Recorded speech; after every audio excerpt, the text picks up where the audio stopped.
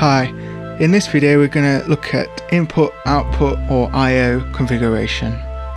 Now first, if we just have a look again at the stage boxes available, so there's this 24 in 12 out main sort of stage box option, D-Snake should I say, and then there's this 8 input 4 output version which can be expanded from this one.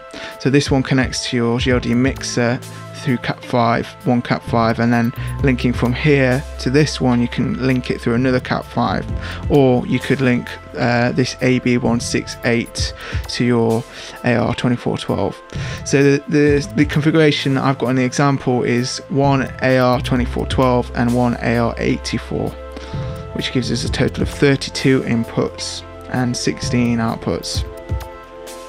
So heading over to GLD editor, if you go to I/O, here we can see the D-Snake where you've got those 24 inputs and 12 outputs, and then on the expansion where we're just using these, it's simple to assign. We just want to go from 1 to 24 in this case, so we've got 1 input 1 position 1, just go through to 24, apply, and it will put them there as they're already there. On your outputs again, I've decided, because the D-Snake expander is actually another connection that could go wrong if you like. The thing that I don't want to go wrong is the front of house mostly, so just to be on the safe side, I've got the front of house stuff in the D-Snake, and then the AUXes start at 5, so that is AUX 5 in socket 5, 6, 7, 8, 9, and then on the D-Snake you've got AUXes 1, 2, 3, 4.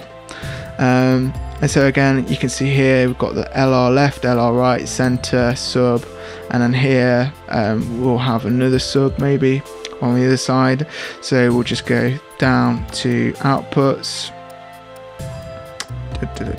Oh no, because it's AUX 10, so we'll go to mono AUX, go to AUX 10,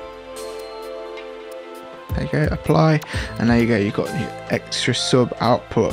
Obviously on the inputs you can't assign 2 sockets to be the same input because it will get confused which to listen to. But on your outputs you can just duplicate the same output on as many as you like.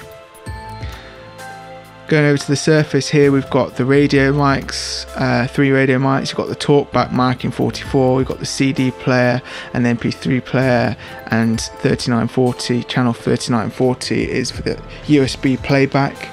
On the outputs I've set an XLR, RCA, digital SPDIF and AAS, all, and the USB record, all have the same output, which is just the record out. So there's lots of options if you want to record in different ways you could do, because I've no other use at the moment for those, so I thought I might as well give every option available for recording, and then just use this channel here for your side fill, which will probably be nearer to the desk anyway.